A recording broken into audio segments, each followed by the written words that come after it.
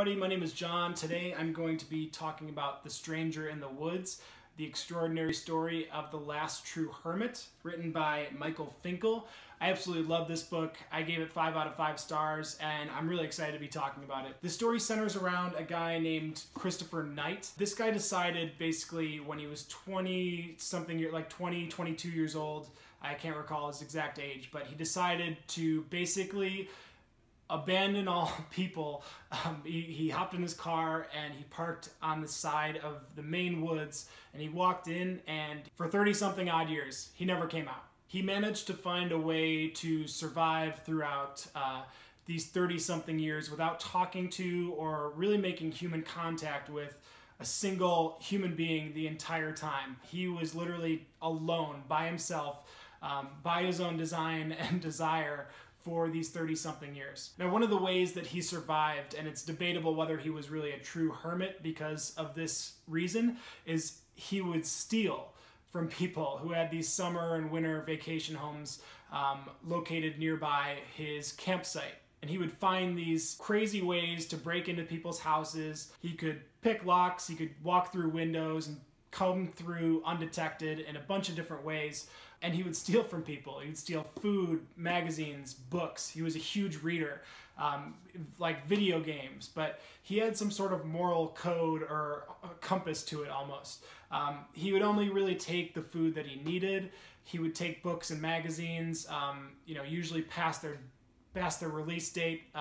He would take kids' video games, but he made sure that they were not necessarily like brand new and new releases because he felt bad that he was doing this. And he would bring all these things back to his campsite basically to make this little humble abode for him and survive. Because of the stealing and because of him breaking into people's homes, this was a much discussed topic in this little area of Maine, and it even made some national headlines. This guy was almost like a Bigfoot or an urban legend because a lot of people didn't believe that he could be surviving in the Maine woods during this ridiculously cold and brutal winter climate that they're in. The author talked to a lot of these locals who felt violated and felt like he was very polarizing. So some of them felt violated, some of them felt like he was just kept to himself and they were happy to help him out with food or whatever it might be. But he was very polarizing, and these people didn't believe that he was real. They thought it was maybe a gang of kids playing pranks or whatever it might be. They were like, there's no way that this one dude is surviving for 30-something years out in these winters. Like, nobody can handle it. There's no way that this one person can all by himself. And it ended up being true that this actually was a person, and he was doing it all by himself without any help. And it really is remarkable that he was even able to survive.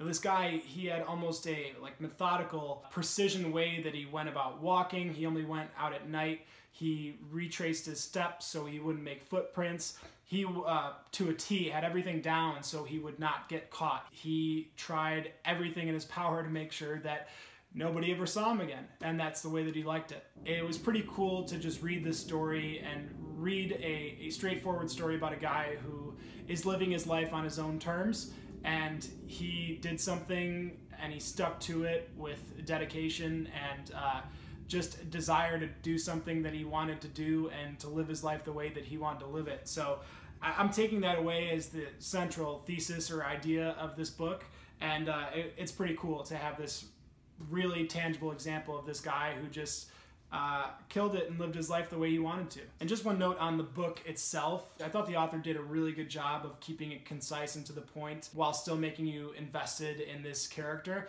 No matter what side you're on, you like him, you didn't like him, you thought he was a weirdo, or you thought he was, a genius for living the life that he wanted to live. I think no matter what, you do get invested in this main character, and you almost root for him in a sense. So that pretty much wraps it up. I think it's pretty clear that I really love this book. I really enjoyed The Stranger in the Woods. I would recommend it. It'll make you want to go on an adventure, or go camping, or just get away from people for a day and think and be by yourself and realize that that's okay. So I really loved it, and I can't recommend it enough. So if you've read it already, let me know your thoughts if I'm way off, or if you want to talk about it a little bit more, definitely let me know. But yeah, go check it out. Read it. The Stranger in the Woods.